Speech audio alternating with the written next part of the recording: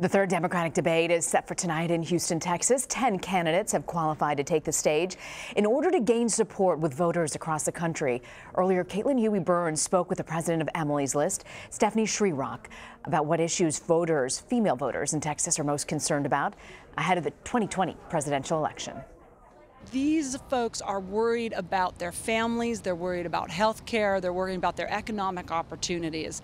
And what they've seen, particularly from the Trump administration and the Republicans, is a whole series of bills that are just not helping that piece. On top of that is the emotional chaos that they are just tired of out of Trump. If anybody is upset about the tweets more than anybody else in the world, it's those women in suburban America. They're fed up, they're done, and they want to see a change. It's really hard if you think about it. Like, how do you explain to your children when your president says and acts like this? It's really hard, and we hear it all the time. And so I think we're really seeing this movement. Even in North Carolina this week, in a congressional seat in North Carolina 9, we saw a really big positive indicator in the suburban area of Charlotte.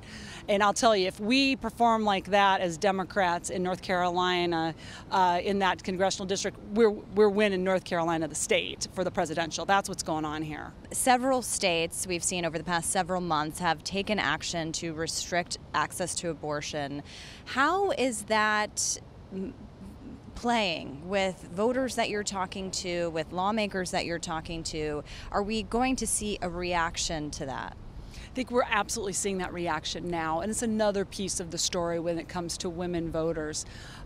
This is a really scary time. I mean, the vast majority of this country, 7 out of 10 Americans, believe that Roe v. Wade should stand, that access to safe and legal abortion is critical in this country, and states across the country, including here in Texas, have put a lot of limitations.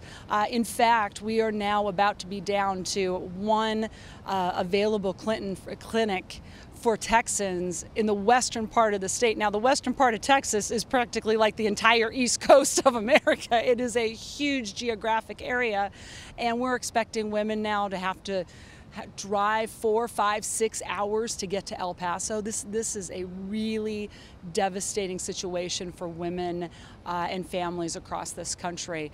And so what we are doing at Emily's List is making the biggest investment we've ever made in legislative seats in 2020. We're going to spend $20 million targeted in legislatures where we can pick up, make gains, and change this dynamic, because women are depending on us to win these races.